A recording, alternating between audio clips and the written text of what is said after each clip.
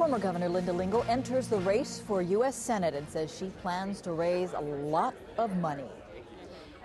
Good evening and thanks for joining us. I'm Paula Akana. Republican Lingle is running for the U.S. Senate seat being vacated by the retiring Daniel Akaka.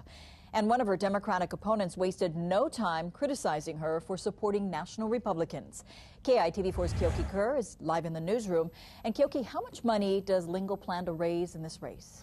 Well, Paula, she told reporters today she wants to raise $8 to $10 million for the Senate campaign, and she's wasting no time. Lingle holds a fundraiser tonight at the Waialae Country Club, in which she told me she hopes to bring in close to $500,000. Your governor, the Honorable Linda Lingle. Linda Lingle was the state's first woman governor and the first Republican elected to the post since statehood. In a speech before a sales and marketing lunch at the Pacific Club today, she said it's critical for Hawaii to elect a Republican to the U.S. Senate, especially since the GOP may take control of the Senate after the elections next fall.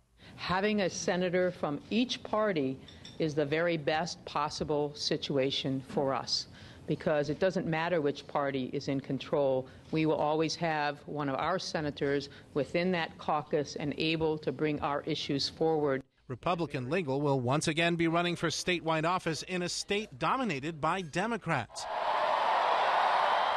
where 70% of the voters backed Barack Obama for president in 2008. Voters are very discerning. They're not robots. They don't just go down the line. They vote what's in the interest of their family and their business in the state of Hawaii. And I think they're going to do the same thing here. Her Democratic opponents are already criticizing Lingle for campaigning for Sarah Palin and John McCain in 2008.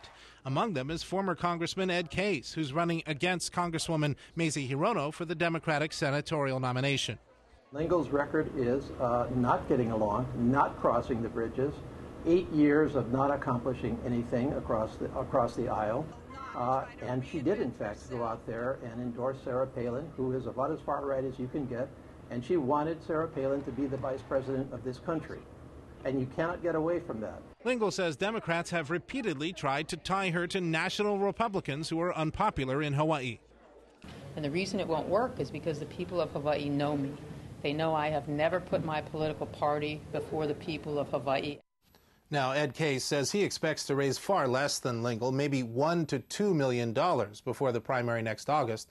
By waiting to announce for Senate until mid-October, Lingle is able to keep her fundraising amounts secret until early next year, because the latest campaign spending report due over the weekend only covers the period going up to the end of September last month, when she was not officially a candidate yet. Paula, back to you.